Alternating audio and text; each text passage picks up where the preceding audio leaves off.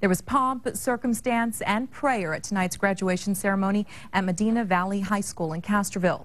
This after a federal appeals panel yesterday ruled that a judge was wrong to bar public prayers from today's graduation ceremony.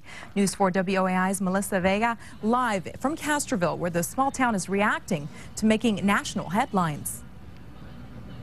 Well, that's right, Christina. This is definitely one of the most talked about graduation ceremonies. And as you can see behind me, the ceremony is still going on as we speak. But despite all of the controversy, everything is running smoothly as over 230 Medina Valley High School seniors are receiving their diplomas.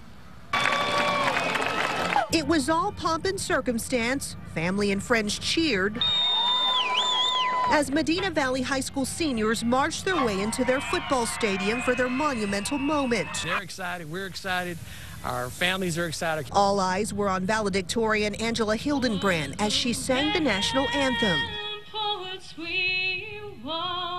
Moments later, another graduate recited an opening prayer. We pray. Amen.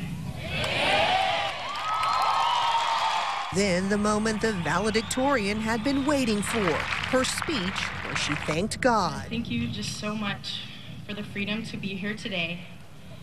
And most of all, I thank you for loving us first. Oh, I'm all for her, that she took this stand in what she believed in, as many people are scared to do. But I'm glad that she's able to say what she wants to say. You know, she can express her thoughts, I guess. Despite the prayer controversy, many displayed their support tonight, from the writing on their vehicles, "I will pray," and "honk if you love Jesus." Some even holding signs. I'm glad everything went through, and amen.